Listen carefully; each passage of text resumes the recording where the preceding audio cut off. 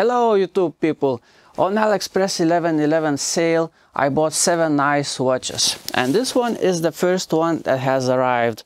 I bought it because I like chronographs, and this is new version 4, and I like black and white watches. And I was not sure about one thing only, about meteorite dial, because I never saw one in person, and I usually avoid plastic dials with some kind of texture because they tend to look cheap. How is this one? We'll take a look later on. First of all, let's take a look how it looks like on the wrist. Okay guys, spoiler alert.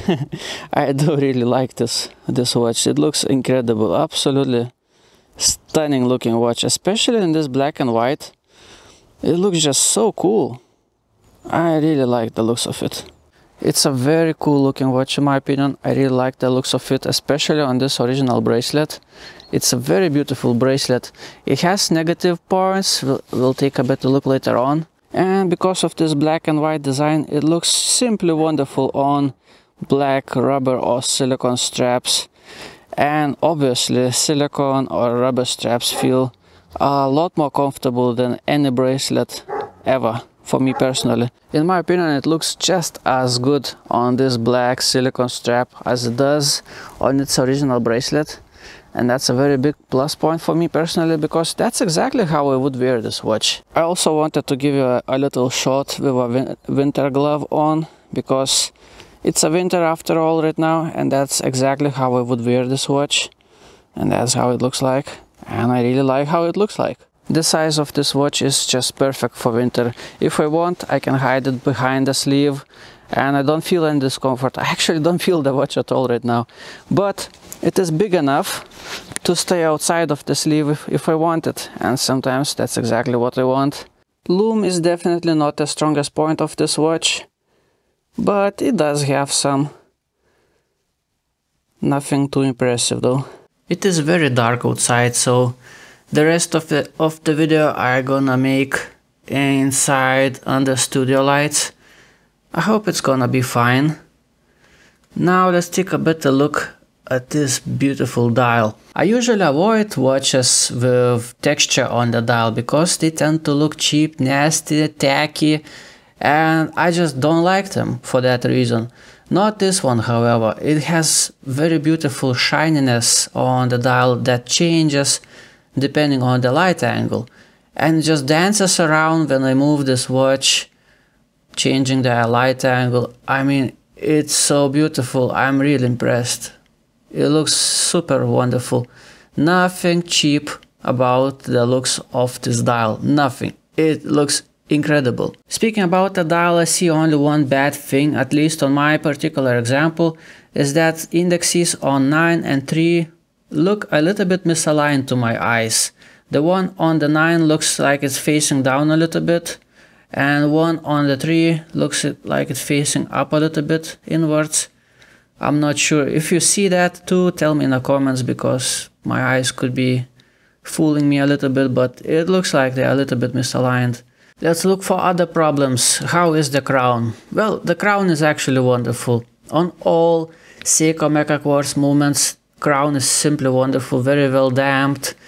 How is the alignment? Let's see, on 6. Alignment seems good. Let's see if the minute hand jumps when I set it on 45. No, it stays in place. Very good crown action. Very good threading, very grippy crown. Simply wonderful, can't complain at all. How is the overall feel of the watch? How well it is finished? Well, the case on this edge is rather sharp. This is rather sharp edge, and another side as well, but this side is not that noticeable because it's behind pushers and the crown. The edges on the crown, I wish they were a little bit softer, the outer edges. Now when I take the bracelet off, the inside of the lugs are very sharp, of course. Other than that, everything else is just fine. The transition between polished and brushed edges seems nice. Edges of the bezel seem nice, so overall it feels okay. Now the bracelet, it is just as rough as beautiful it is, and it is just as rough as it was on version 2 that I had, the blue one. If you haven't seen the review, I will put the link in the description to the blue version. Now when I wear this watch, I don't feel the roughness of this bracelet, because I like to wear my watches rather tight, so it doesn't slide on my wrist. But if you like your watches a little bit loose, that roughness could irritate your skin. How is the clasp? Overall, clasp feels wonderful, very solid, very well made clasp, except edges are a little bit rough, but at least the very corners are rounded up, so it's not too bad, not too bad. And I like this polished out edge, I like the engraving. Overall, I can't complain about the clasp. Okay, that's all I wanted to show you. It's time to move to the conclusions. You already know all the specifications, and I'm gonna measure this watch and put all the measurements in the description. You know that it's stainless steel case, sapphire crystal, ceramic bezel, 100 meters of water resistance. And speaking about water resistance, I have read your comments on Reddit that you are afraid to swim with chronographs that have non-screw down pushers. I can only speak from my own experience. I had that blue Pagani. I took it to the holidays on Turkey, and I've been swimming with that watch in Mediterranean Sea, in swimming pools, in jacuzzi. I have even been on water slides with that watch. No problems, but do this on your own responsibility. I don't want to be responsible for your watch. I would be swimming with this watch, however, no problems for me personally. Now, very controversial thing. I wish I could put this watch on my website, thomaswatchreviews.com, where I rate watches into different tier lists. I wish I could put this watch into keepers, but because of technical things, like it's a little bit rough, and most importantly, indexes on 9 and 3 are a little bit misaligned, and I know many people would get really upset about that. For me personally, this tiny bit of misalignment, I don't really care.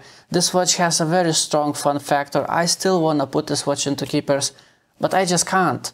And for that reason, I also have to take down the blue version of the watch down to not bad, because I have seen several examples on Reddit with misaligned indexes, and I saw how really angry people are about these misalignments.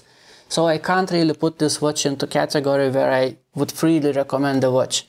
I cannot freely recommend this watch. It comes with its downsides according to the price, obviously. So it goes into not bad. The blue version as well, down from the keepers, goes to not bad because of this. Hope you understand. Thank you for watching. Have a nice day. Goodbye.